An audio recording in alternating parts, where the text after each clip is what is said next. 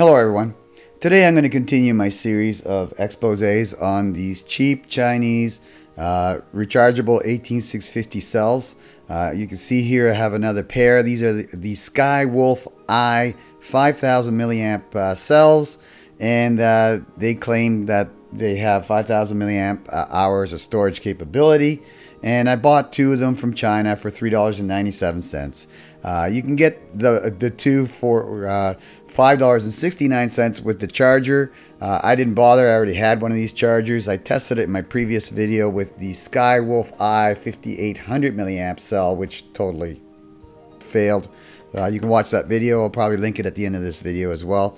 And this charger that you can get for an extra $1.72 on top of the cells overcharged those cells by 0.5 volts, which, if you know anything about 18650 cells, will eventually destroy the cell. So don't waste your money on the charger. And I'll show you, well, I'm going to test these cells out and see what their actual capacity is. Now, you may be wondering, well, how do I know they're not 5000 milliamp hours? Okay, here's the educational part of this video. There is no 18650 cell currently available on Earth that has over 3600 milliamp hours of storage capability. So if you see some cheap cell on eBay or on Amazon and it's claiming 4000 milliamp hours, well, you know they're lying to you, because the current world record holder for the most amount of capacity is a Panasonic NCR 18650G. Here it is right here, as you can see. 18650 cell, you can see it here. 3600 milliamp hours, Panasonic NCR 18650G, and it is the world record holder. You will not find currently a higher capacity cell. So that's how you know. Now, these things change from time to time. I've been watching these 18650 cells now for about 2 years, and they've gone up from 32 to 34 and now 3600 milliamp hours in the maximum capacities. So they seem to jump by about 200 milliamp hours every time they jump, but they don't jump for any more than that. And so again, the next jump would probably be about 3800 milliamp hours. So anything over 3600 currently, and in the future, in the near future, over that, you have to seriously suspect that it's not a true claim. It's a lie. And in this case, I'm looking at two 5000 milliamp cells here. When the world record holder is actually 3600 milliamp hours. So we know that's not true.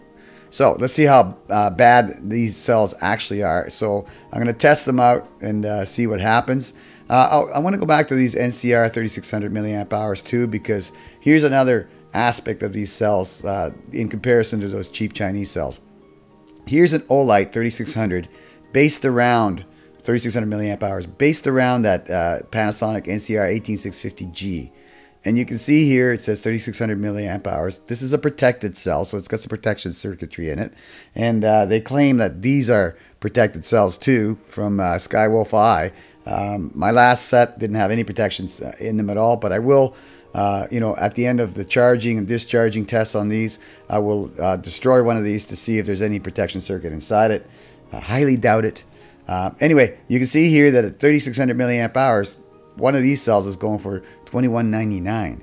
Okay, not cheap. It's certainly not $3.95 for two of them. So now I'm going to look at another cell here. This is the Orbtronic 3600 milliamp hour cell. It is also based around the Panasonic NCR 18650G, and as you can see, it says it's claiming a 3600 milliamp storage capability. Obviously it is, and you can see here that says protection integrated circuit, made in Japan. 3600 milliamp cell made in Japan. So the Panasonic cells are made in Japan, so that's why they're claiming that on this cell. Now they could be assembling these in China, but the heart of these cells are being made in Japan. So that's another tell, right? So again, not to disparage this, there may be a Chinese manufacturer of 3600 milliamp hours with Panasonic cells that's totally legit. I'm not saying they're all a ripoff. I'm saying the cheap ones are. So let's go back over here to what we're looking at. Our cells, the 18650 5000 milliamp batteries. And what I'm going to do next is I'm going to weigh them up and reference them on my known good 2000 milliamp hour harvested brand new cell from a brand new battery pack, laptop battery pack. This is an unprotected cell, so I'm going to compare it in size and weight, and then I'm going to read the voltages off of these, see what they came in at from the package, and after that I'm going to fully charge these and then do several, I'd say 3 to 4 discharge tests to get a real good reading on what the actual capacity of the Skywolfeye 5000 milliamp hour cells are. So let's get down to the physical. I'm going to, like I said, compare them, weigh them, and then I'm going to actually, show you what's printed on the outside of these cells, because it's actually quite funny. Let's start by weighing up my 18650 2000 milliamp hour cell, which I've tested, and as you can see there, it says 2033 milliamps, so it's a little bit better than what its rated capacity is. And I harvested this out of a laptop battery pack. So here's what a 2000 milliamp unprotected cell weighs: 43.8 grams, or let's change the mode here to ounces, 1.545 ounces. So you get an idea. Let's try one of the Skywolfeye's 5000 milliamp cells. And let's take it back to grams. 36.0 grams. So considerably lighter. Let's change the mode again to ounces. 1.269 ounces. So that's one of the cells. Let's see if they actually have any consistency across two. So that's 36.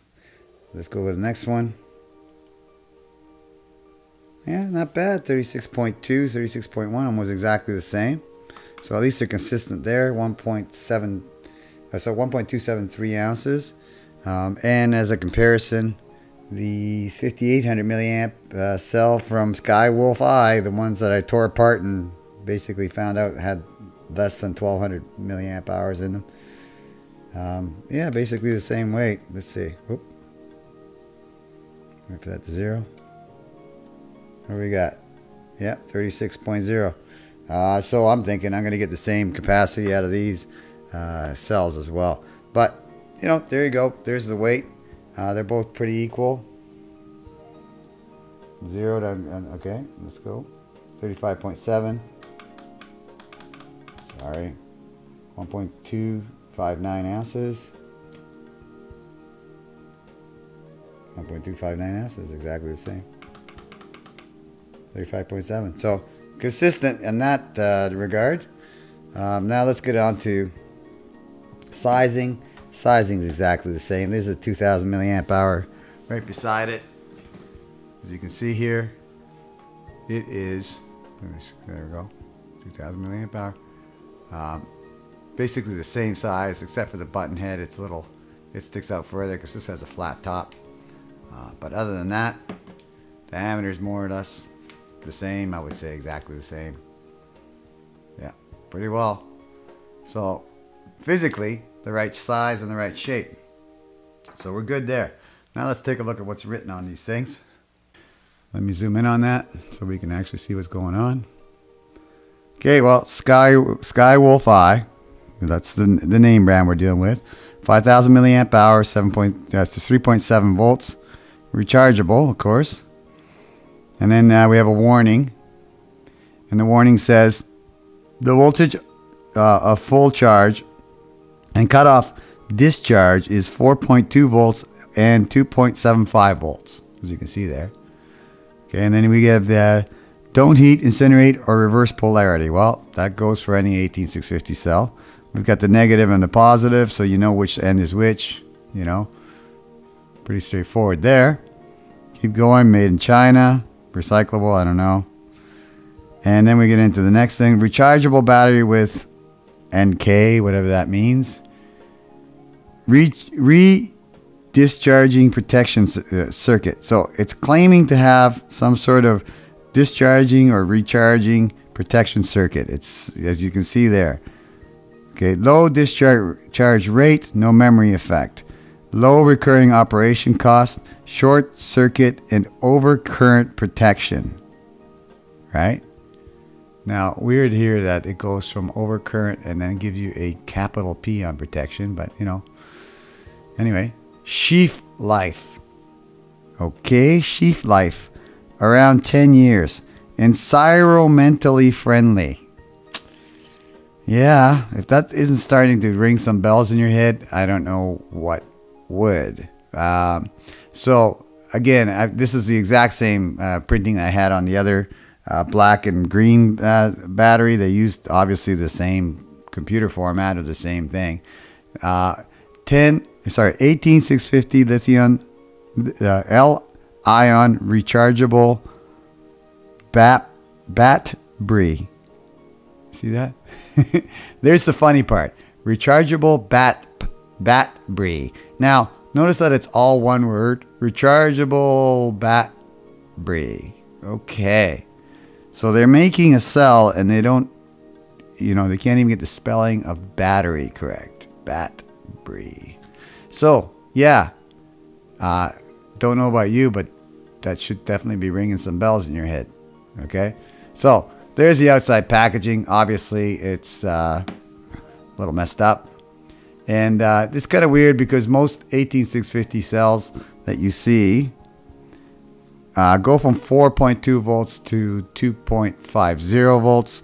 My charger doesn't go to 2.75. It goes to 2.70. So we'll be using 2.70. I don't think that 0.5 is going to make any difference. So next, let's test the voltage on these and see what we got. Let's see what kind of juice they give them at the factory. So these are straight out of the package. They were wrapped, so heat shrink wrapped. So yeah, 4.0 volts, not bad. Let's see what the other one has.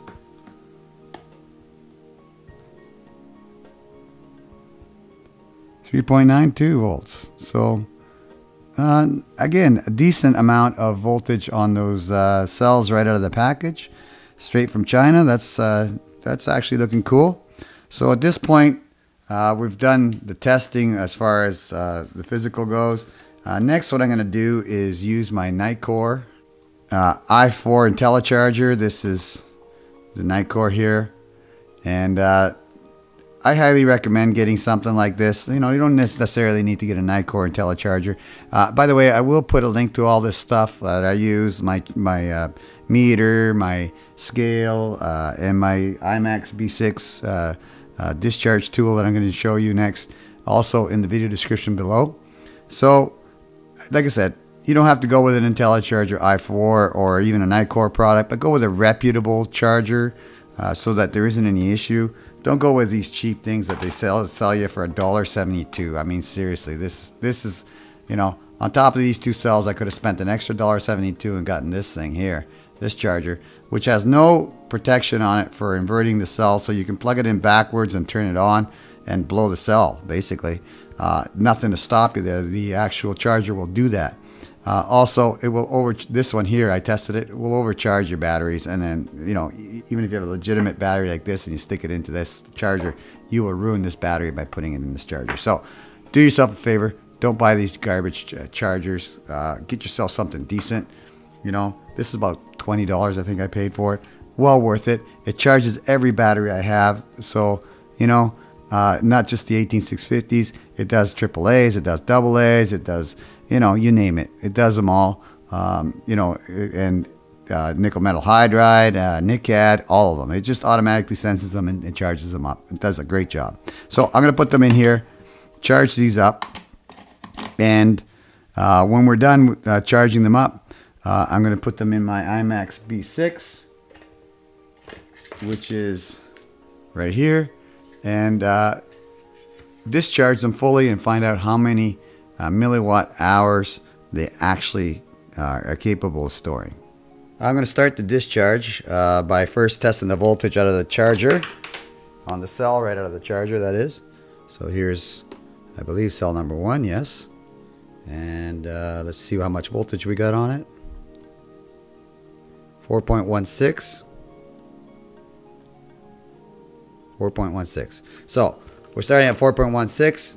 I'm using the nickel metal hydride program on the LiPo charger because the charge program for lithium ion on this charger goes all the way from 420 down to 250, and there's no way to modify it. But on the nickel metal hydride program, you can actually modify where the cutoff discharge point is, and I've done that. So let's go here, and there's nickel metal hydride, and we're going to, oops, okay, and then we're going to go to discharge, and you see here I'm discharging it to 2.70 volts. I can't go down to 2.75 as recommended on the cell. So let's do that, and we'll go from there.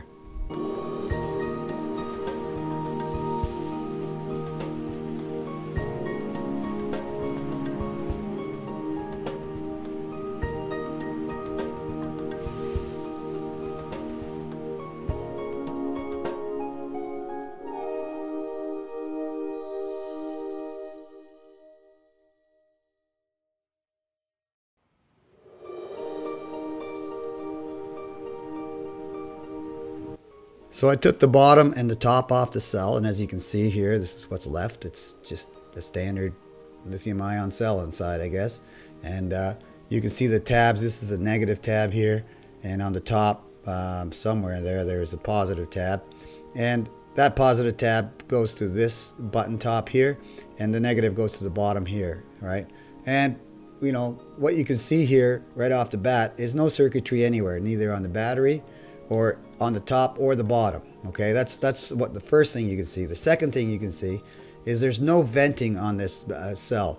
Panasonic claims to have a vent on theirs in case you know, you short it or something goes wrong with the battery. It'll actually allow the gases to be released through the actual cell. But here you look at the top, this is the seal. It had a rubber seal all the way around it. It's basically an insulator to keep the negative from contacting the positive and shorting the cell out.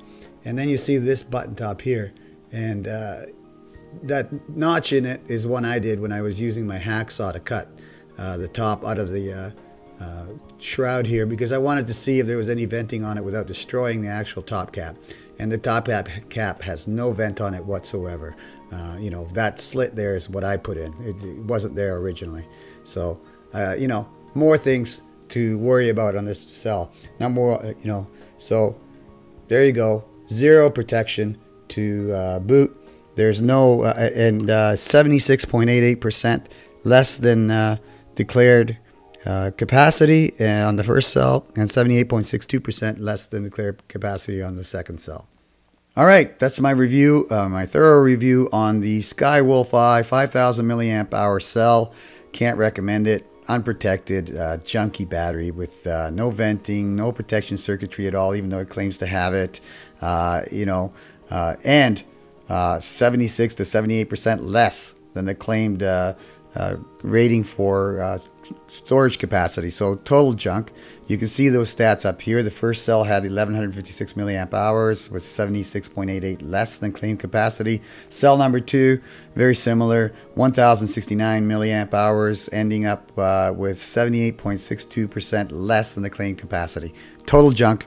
Don't buy these, right? And if you do buy them, understand that you're getting a totally unprotected cell and unvented cell of lesser than, you know, well, I would say questionable quality. So that's it for my review on those cells. If you like this video and it helped you out in some way, click on the bottom right of the screen and give me a thumbs up for the video. That helps my video and my channel. Also, there'll be a link for the gear that I used during this video at Amazon in the video description below.